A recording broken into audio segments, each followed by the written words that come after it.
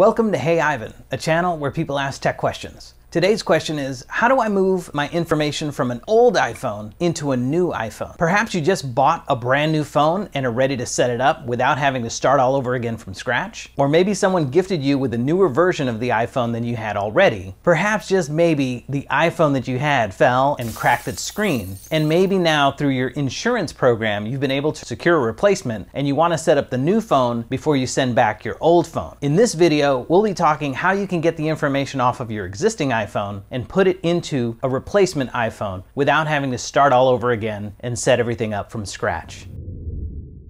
So how do you move your information from an old phone to a new phone? There are three ways that you can do that. Way number three, you can use a computer to transfer the information from your old iPhone to your new iPhone. If you're on Windows, you'll use iTunes, you'll plug in your existing phone, your old phone, and then you'll back it up to the computer. Afterwards, you'll plug in your new phone and you'll restore from backup. You can do the same thing on the Mac, and if you're running a relatively new version of the Mac operating system, you use Finder instead of iTunes to do this same thing. Way number two is to use iCloud. So on your existing iPhone, your old iPhone, you'll go into settings and you'll go under iCloud and you'll choose to back up your data. So the prerequisite for that is that your iCloud account needs to allow for enough storage to back up your phone before you can save everything there. If you're on the free plan, you've got 5 gigabytes of data storage. You've been using photos and videos for any length of time. You probably got more than that amount of data on your iPhone. For 99 cents a month, you can upgrade to a 50 gigabyte storage plan. For $2.99 a month, you can get up to a 200 gigabyte storage plan, which will probably accommodate what most people need to make the leap from an old device to a new device. And for $9.99 a month, you can get up to a 2 terabyte storage plan, which would be plenty for anyone, even me, to move from an old phone to a new phone. So the general process is this: you go to settings, you choose iCloud backup, you back up your old phone, and then you go to the new phone, you log into it with your iCloud account, the same one, and you can restore from iCloud backup. But my favorite method for transferring from an old iPhone to a new iPhone is something that Apple calls Quick Start, which allows you to do a direct phone-to-phone data migration. And so that's the method I'll be showing you today. The advantage of this is that you don't need to pay to have any kind of storage plan. You'll be leaning on the storage that's in your old iPhone, and as long as the new iPhone has at least the same amount of storage available, you should be able to do this without the need of a computer at all. So let's take a look at how the phone-to-phone migration works.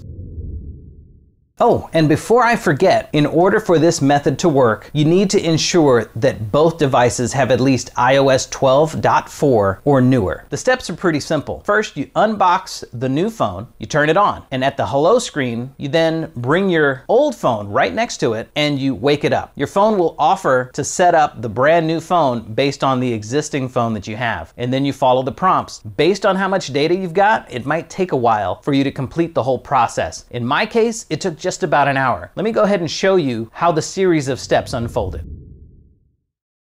So on my old phone, I touch Setup New Phone. The new phone shows a pattern.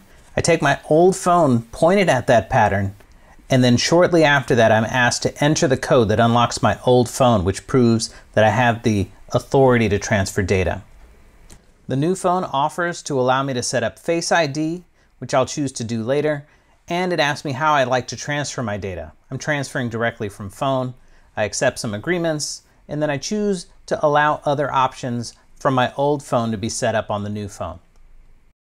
This new phone doesn't yet have the latest version of iOS on it, so I have to first download that version of iOS, allow it to install, and then I'll be able to continue with migrating data from my old phone over to the new one. After I've upgraded to the latest iOS, both phones show me a progress bar that lets me know how much time remains before the transfer of data has completed. Data transfer complete, the new phone reboots, and I'm ready to go to the next step.